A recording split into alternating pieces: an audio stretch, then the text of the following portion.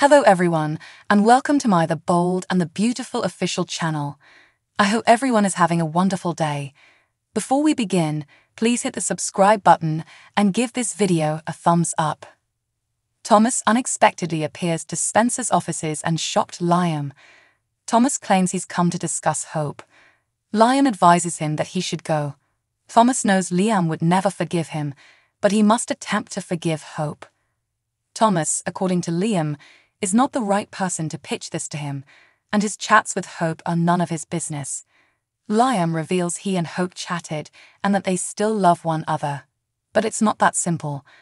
Thomas informs Liam that he has made mistakes in the past with Hope and that she has always forgiven him. Hope knew there was only one thing he couldn't forgive, and she chose it, according to Liam. Thomas calls Liam a fool, which he is convinced he will regret. Brooke tells Hope at Forrester Creations that she can't believe Liam won't forgive her. Hope sobs because she tried one more time to save her marriage, but Liam can't get over what occurred with Thomas. Brooke claims Liam has harmed her enough, and he is merely aware of the kiss. Hope says that he is only aware of the kiss, and he cannot even forgive her for it. Brooke can tell she's in pain and angry at Liam. Hope is also upset with herself because she brought this on herself. Brooke claims she made a mistake and must now move on, and she has the support of her family. Hope isn't sure she deserves it, but Brooke assures her that she will always be worthy of her mother's love. She does, however, advise Hope not to return to Thomas. Hope claims to have feelings for Thomas and has informed him that she intends to try to mend her marriage. She claims Thomas moved aside because he adores her. Brooke warns her that Thomas' love has brought her a lot of heartache. Steffi embraces her father in another office, saying she needed it. She misses Finn and her home, but Ridge insists she's safe at Grandad's. Eric loves her, he says, but he's not sure how he feels about him right now. Ridge believes he offended him when he threw out his stapler.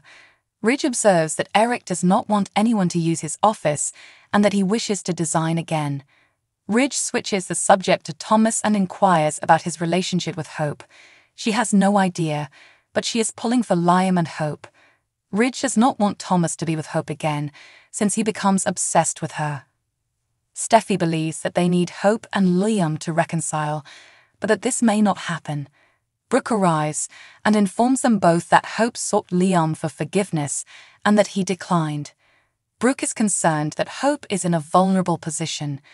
When Thomas arrives in Hope's workplace, he apologizes ahead of time. He admits that he went to meet Liam to persuade him of what he was about to lose, but it turns out that Liam is an even larger idiot than he feared. He insists he merely wanted to persuade him that she truly wants to reassemble their family, but he refuses. Thomas is perplexed because Liam is unaware of anything else occurred between them. He says he'd never tell Liam about it because it's between them. Thomas is aware that he has committed mistakes, but he loves her, and the kiss they shared in Rome ignited a fire within him. He wishes to adore her, to make things for her, and to make love to her. He claims that this is their time, and they should not waste it. They kiss fiercely, and Hope stares into his eyes. Eric tries to sketch at the Forrester mansion, but his hand cramps, and he has tremors. He eventually drops his pencil. RG arrives to grab his charger and notices Eric is acting strangely. He inquires if everything is all right, and Eric responds that it is not. Eric assures him that he has nothing to worry about, which worries RG even more. Eric claims to be having a horrible day because of his father. Eric explains that he's been inspired and wants to create an entirely new collection, but Ridge believes he should be playing golf or pickleball instead. RG feels his father is mad for asking him to resign. Eric claims that this will be the largest gathering he's ever done, and he intends to assist him. RG does not believe he requires Eric's assistance, but Eric claims he does. Eric claims that he can't hold a pencil for very long, and that it hurts after a time. RG inquires if he has seen a doctor. Eric claims to have it and claims it's arthritis. He claims he begged his father for assistance, but he is too preoccupied with other matters. Eric is determined to make this his best collection yet. He wants RG to assist him, but instructs him not to tell his father. Eric needs RG's discretion. Next on The Bold and the Beautiful, and Ridge and Brooke pay a visit to Sheila and Deacon.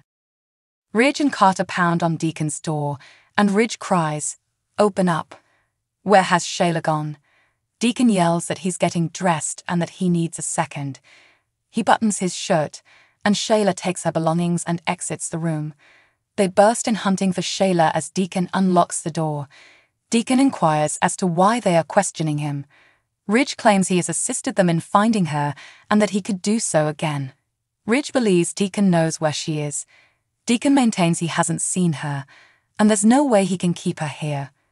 Ridge inquires once more, does he know where Sheila is? Deacon denies it once more.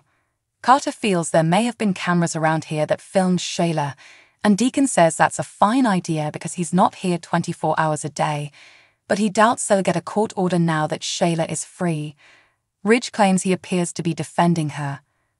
Deacon swears he doesn't want to see Sheila again because she's wounded them all, but if he does, he'll tell him. Ridge is skeptical, and he claims that Sheila, as well as everyone who assists Sheila, is a threat to his family, which includes Brooke and Hope. Ridge and Carter walk out, and Sheila emerges from the other room. She enjoyed Deacon's performance and thanks him.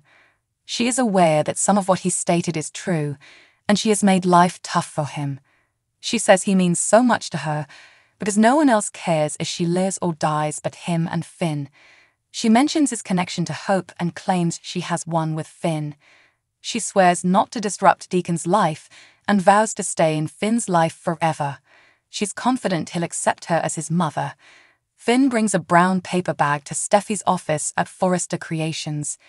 He asks her to guess what it is when she asks what it is. She's not in the mood, but he wants to play a game in which he gives her hints on what it isn't and clues on what it is. She eventually realizes it's the hidden Raymond Trucks special Raymond. He informs her that he has missed her, and Steffi expresses her gratitude for the surprise.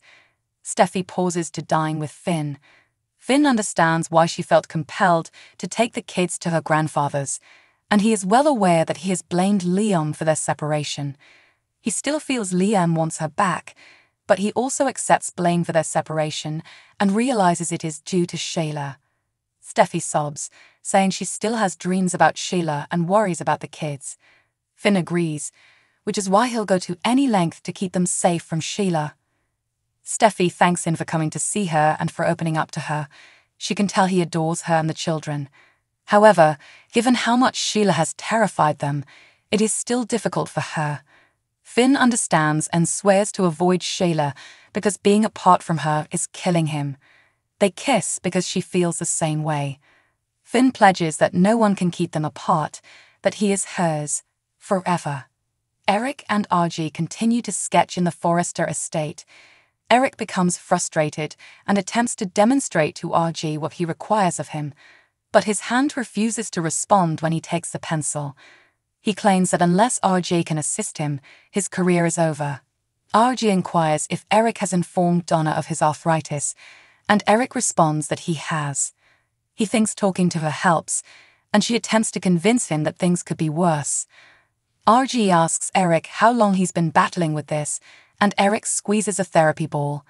Eric claims it hasn't been that long, but the discomfort has suddenly gotten worse, and it has interfered with his thinking. RG understands why he took a step back from Hope for the future. Eric says that it is, and he tried to return to drawing after a hiatus, but it is now worse than before. He saw a doctor, but there isn't much he can do. He reveals that was when he went to Ridge seeking assistance with a new line, but didn't inform him about his illness. Ridge, however, stated that he was too busy, so he went to RG. Eric reveals that design is all he's ever done, and it's given him more accomplishment and satisfaction than anything else. With that gift gone, he is unable to express himself without RG's assistance. RG informs his grandfather that he can still draw and create on a computer. RG claims he can demonstrate how. Thanks for watching. If you like this video, so please don't forget to subscribe my channel and don't miss any update.